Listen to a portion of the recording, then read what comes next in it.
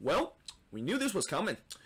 I mean, I've been talking about it for the past couple of weeks where it was a matter of time before the league had decided that we are going to go with a points per game system to determine playoffs.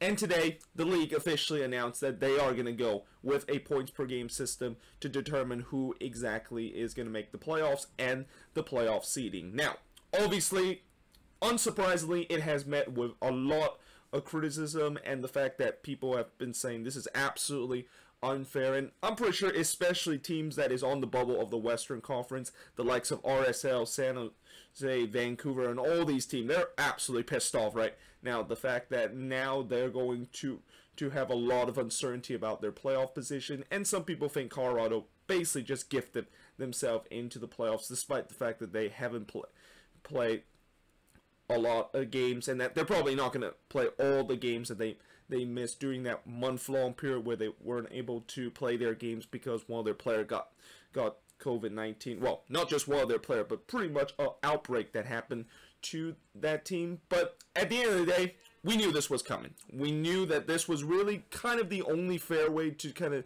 determine that, because it just looked like Colorado wasn't going to make up all their game, and that there's really no other choice. Like, there's really fairness either way at the end of the day. You know, the first unfairness is that we basically throw away Colorado chances of making the playoffs, and they're going to be probably upset that all their hard work that they've done this year is worth absolutely nothing, and that we basically just gifted another team that probably don't deserve to make it to the playoffs, and we gifted that spot that maybe Colorado should have been in. On the other hand, people are going to be pissed off the fact that, you know, now Colorado has gotten, just because they haven't played a lot of their game and they kind of feel like they just took advantage of this system to make it into the playoffs, whereas other teams that have played so many games but they just missed out because of the points per game system, that's also another argument that they had. But either way, as I said before, whatever MLS is going to do to determine playoffs is not going to be fair whatsoever. And this year alone, it's been an unfair year to everybody, and there's been a lot of unfairness has happened. But unfortunately, at the end of the day, this is just the reality that we have to live in. And because of the fact that we're going to a points per game system, I have got an updated table right now in the league standings, and I'm not going to do the Eastern Conference, because the Eastern Conference, barring if there is no more games in the Eastern Conference that is postponed, that most likely is not going to make up, because we're getting to a point where we're getting too close to decision day where they're even going to be thinking about making up games during the middle of the week.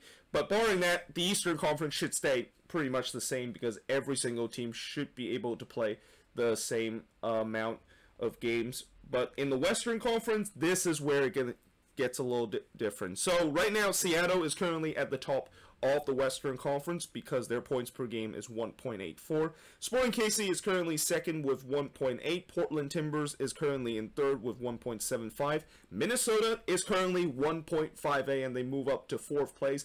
And because of the fact that we decided to go with this points per game system, this means Minnesota has officially clinched the playoffs. And, you know, I kind of had a feeling the Loons was getting closer and closer making the playoffs, with them getting this unbeaten run going and getting amount of points, despite the fact that I've been repeatedly said that the Loons have been getting these points in a very ugly way. But in some way, I kind of feel like it was a matter of time before they clinched the playoffs, and probably this weekend was the time when we were on verge of clinching the playoffs. Well, we don't have to worry about that anymore.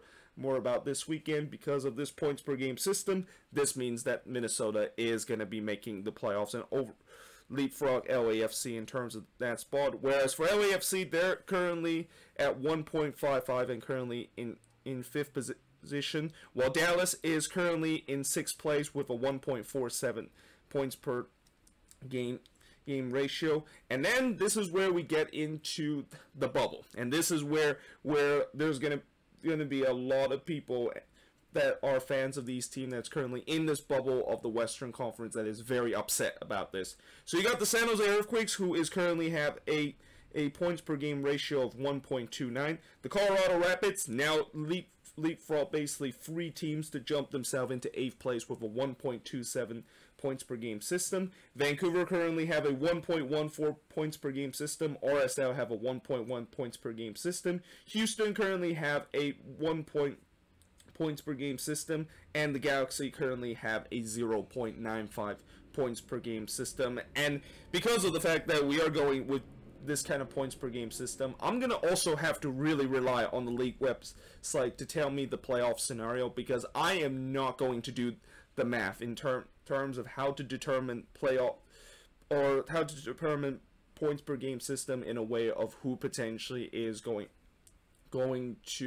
to make the playoffs and who's going to get eliminated in terms of playoff scenarios. So hopefully the league website is going to continue to update us of what's going to happen, who can have a chance to clinch because of the fact that we're going with this points per game system, and who exactly is on the verge of getting eliminated because of this points per game system.